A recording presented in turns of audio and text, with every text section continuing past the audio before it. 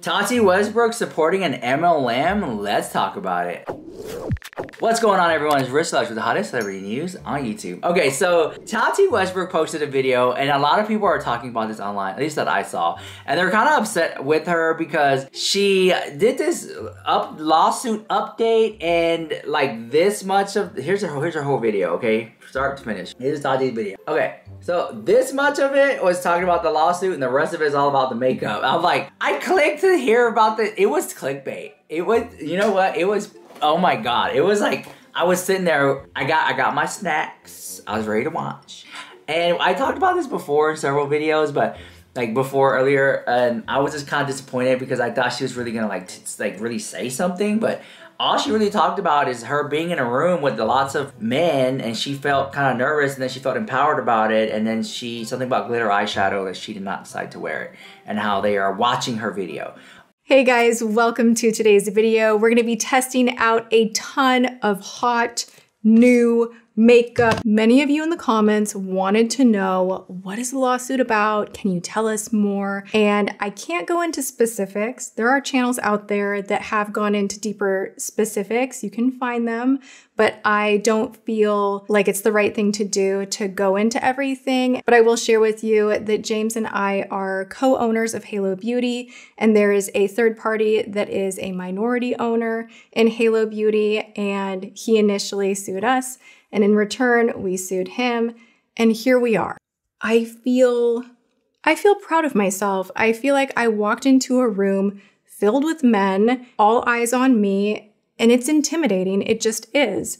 And so leaving that experience and feeling like I showed up and stayed in my power and did the best I could felt really, really good. Ultimately, just from like watching her video, it came across kind of like tongue-in-cheek and kind of like, yeah, I'm that girl. Like it came off like that, kind of sassy a little bit, but I don't know, like maybe that could turn around and bite her in the butt or something if it comes down that something in a lawsuit, who freaking knows? But it came across kind of like, I'm that, you know what I'm saying? And when I watched, that's just me. That's my perception of watching the video. But other than that, like she gave us a little small details of what happened, and then it was all about the makeup. So then in the video, I think it was that video or some other video, she starts talking about this MLM brand, and I saw this online, and I saw that I saw it online first, and then I saw like multiple people talk about it, and then of course I think people are making videos. I'm not sure. Yeah, here it is. Tati only using MLM company right here. It was like it's all front page.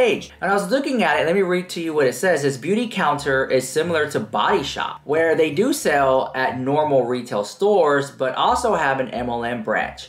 These things get so messy when you can literally pick up some of these items at Ulta. So I can understand if she bought the brand not knowing they were MLM, but that being said though, people told her about it. Tati assumably read these messages, so she should know to just ditch the product. But I don't know, it's annoying and disappointing, but not a big surprise, I guess. She's very much all over the place lately. I had no idea that Body Shop was an MLM.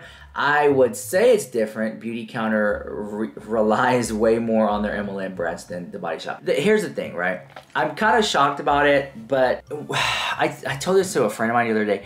I was like, when it comes to MLMs, this is my thought about it. This is my thing. Like, I'll name some, like Amway, let me see, Herbalife. And here's what I think about it. They sell good products. And to me, there's no doubt about, like, Amway has decent products. The shakes, the Herbalife weight loss shake, they're decent products. I see that it works for people. People generally enjoy it. The ones who believe in it and stuff like that. But the thing is, if you take a step back, you're like, okay, so this is like a pyramid thing, allegedly, or whatever, and like there's like a higher ups, and you have a down line and an up line and all that stuff like that, right? And that to me is like, if the product, if you're gonna have to like recruit people like that, that's when I zone out, right? And when I look at it, like there's nothing really proprietary about it. That makes sense. There's no, you know, patent pending or anything like that that really worked. And honestly, if it was really, really, really working, everybody would be talking about it. Everybody would be doing it. But at the end of the day, I don't think there's nothing under the sun that people just have to have other than water and air and pay your taxes, right? So with that being said, I think the products that some of these MLM people offer are decent work and they work, but you can find that at other places. I'll give you a good example right here. See this lipstick? This is one of my favorite lipsticks. I'll probably link it down below. It's by Milani, right? If for any reason I don't like Milani, or they make me mad, or they do something, or whatever, I can find this shade lipstick in another brand. There's nothing proprietary about this color other than I like Milani and I like the packaging and the color, right? But you can find that color somewhere else, probably, right?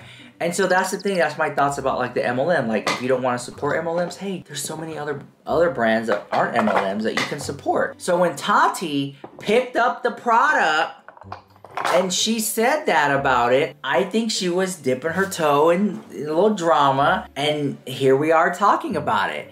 And I kind of feel like she shouldn't have, if that's the case. Because, you know, let me just tell you why. People really like watching Tati's videos. They trust her reviews, and I feel like she's very thorough. Like, I have not met someone in a very long time who is as thorough as Tati Westbrook. Like, if I asked her, hey, do you remember that lip pencil that you reviewed by Hard Candy in 2013? Remember what shade it was? Oh, October 15th of 2015, it was shade Pink Hot Rod, and like, she would know. And she would pull up the video receipt and the price that it was at that time, and where she got it, and the SKU, and when it got expired, and what she did with it. Like, she's like, people like that, you just don't want to mess with, okay? They're like, oh, really? Let me see here, and pull out their Rolodex, and they're like, wait, she's very that. And so, this is why when I saw her talk about the MLM thing, and she was like, well, I don't know, I was like, oh no. Because why people like Tati is also the same reason that it would bite her in the butt too. Because Tati is so thorough, and because Tati is really, I mean, this is a woman who literally will film something like this. Hey guys, so we're gonna try this new lip color by Milani. And as she's doing that, after she films her videos, she goes back and gives you this, and then she has to get that footage, put it on top of when she, you know, and I'm like, oh, okay, so you're like filming the video, and then you're like filming the swatches separately. Like, oh my God. And then she's probably labeling it, the day and time, the shade color, and then put it in some brain or whatever, those little portable chargers or the cloud, so if she ever needs to pull that receipt. Like, that's what I'm saying. This is like one of those things that people don't talk about, how thorough she is with things. And so for her to say, well, I don't really know with them, and I'm like, no, because do you know who you're talking to? Talking to Tati Westbrook. Literally the encyclopedia of beauty products. Like, you just don't. Okay, that's my opinion. I could be wrong, but who am I, girl? But props to her, because she really does put in the work. But so for her to say about the MLM thing, like, I just thought was very shocking. But that's my opinion. Who am I, right? Anyways, I just feel like Tati Westbrook knew, or it just wasn't a good look, because I think she could have did a little bit more due diligence in it. I just don't want her to go down the path of being an MLM queen or whatever. But I don't think she was. I mean, I don't know, like, to me, here's another thing, right? Like, I grew up around drag queens and stuff like that, and I just want to say this, like, there's like a certain tongue-in-cheekness to like MLMs, like, and even like Tupperware, and people do Tupperware parties. Like, I think those are fun, especially when like someone gets up in drag and they have a drag queen has a Tupperware party. Like, oh my God, this is so fun. Right, but I understand that there's like a negative like, what, you know, with MLMs, but at the same time, like, I think there's something fun about it. But not when people, because let me just say this, because I don't want to, y'all are not gonna come for me, not today. Not when people are putting their hard-earned dollars into starting this MLM so they can be your own boss babe, and then they put this money into it and they see no return. You know what I'm saying? So there's different levels to it. So I can see the fun part aspect, like a Tupperware party, but when you're like spending $5,000 to $15,000 on a package to get sent the Tupperware, and you're just stuck with all this Tupperware, and you're just like, what? You know what I'm saying? And then you're like, you can't pay rent, you can't do things like that. You're just like stuck. Like, I get the gig. Like, it's not a good look. MLMs, in my opinion, they offer this, like, I got rich, ask me how, and you can really work your butt off, and it doesn't work for you. They're just gonna say, well, you didn't work hard enough. You know what I'm saying? So I'll have to say this anyways. I'll stick to my Rubbermaid with that Tupperware you can get at the Walmart and Costco and stuff like that, or whatever it's called. What is that, Pyrex? I like Pyrex. Listen, when it comes to Tupperware, I like Pyrex. You can get that at Target and Walmart. I like it because it's like glass, And then like the plastic lid, whatever. I don't know, it's my opinion. Anyways, let me know what you think about that drama in the comments down below, and I'll see you guys later. Bye, love you so much.